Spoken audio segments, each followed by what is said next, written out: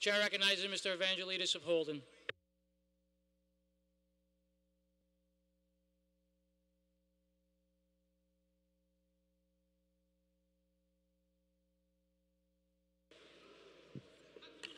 Thank you, Mr. Speaker, and through you to the members. I also rise in opposition to this bill we're debating today. You really have to ask yourself as legislators, where do we draw the line? I mean, there has to come a point where we say it's none of our particular business if people are behaving in a way that we don't approve of or may not be in their best interest, because we live in a country where we honor and respect freedom of choice.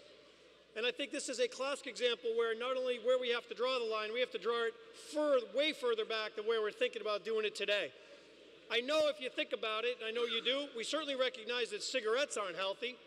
I think every single one of us has probably been up here at one time or another or made some statement regarding the unhealthiness of cigarette smoking, and yet we don't ban cigarette smoking in Massachusetts. Certainly alcohol has caused extraordinary amount of hardship in this country. Personally, we've had effects where it has drunk driving. It's had such a negative effect in society, but we don't ban alcohol. We'd have no bill here today to ban alcohol. I guess if you want to start thinking where we're going to draw the line, what about sodium? My goodness, have you ever read the contents of a can of Campbell's soup? Campbell's tomato soup has so much sodium in it, it almost immediately can come close to making you ill. And yet there's nobody here today saying we've got to ban sodium or excess sodium in foods. How about sugars? Do you realize that there are 12 tablespoons of sugar in a can of Coke? Now, maybe some of you don't realize that because I've seen some of you drinking Coke around here, maybe even just the last week. But I think, you should be aware of that, and maybe some of us, who are looking out for you, should file a bill that says you can't drink Coca-Cola anymore because there's so much sugar in it, it's so devastating to your health. Because you all know if you put something with rust in it, you use Coca-Cola to get it off. I think that sounds pretty serious to my health, and I think we ought to be considering banning that if we're going to take on trans fats.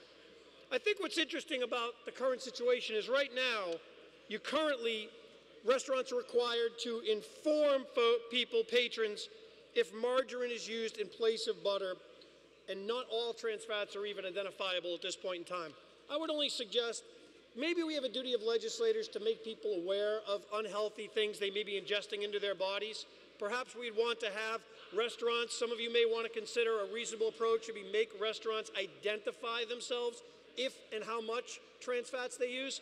But I certainly think we owe the respect to our constituents to let them make the determination whether they wish to ingest this food. That's not our job, that's not our right, and that's not what people have given their lives for in this country. So Big Brother continues to get closer behind them and taking over their lives.